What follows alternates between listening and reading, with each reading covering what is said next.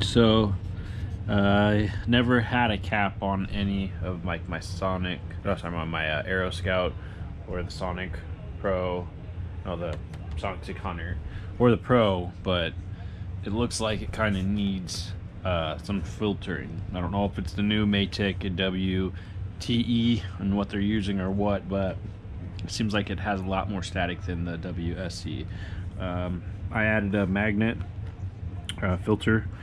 Those usually come on older ESCs. They just stop the ESCs from getting a bad signal.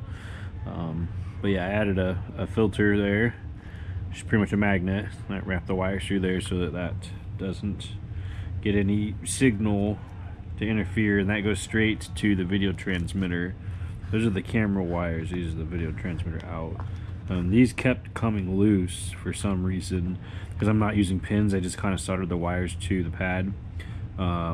So I added a hot glue to the top, and it works pretty well because I did it to some places just to test it, and it worked. And these are the only spots I didn't, and I paid the price. So I put the hot glue down to help hold them in place.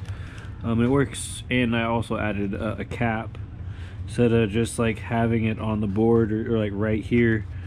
I took a wire and then soldered it onto my lead and then added the cap there. I just wrapped some scrap electrical tape around it just because I don't want it accidentally touching and somehow doing something stupid, grounding out and whatnot. So yeah, I got a cap there and I got a magnet to filter out anything. So the cap should help and that should help. And that's a 470 UF 35 volt cap.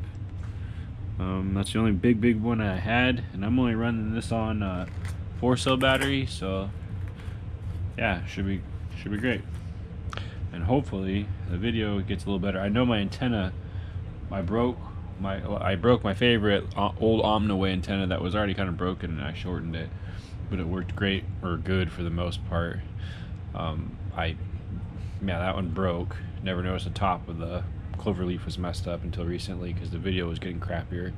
And then I had a white one that I would use for my headset. I started using that for the transmit on here, and then I just used some random wannabe hammerhead thingy that I made to just be bored, try things out, and the video wasn't that great.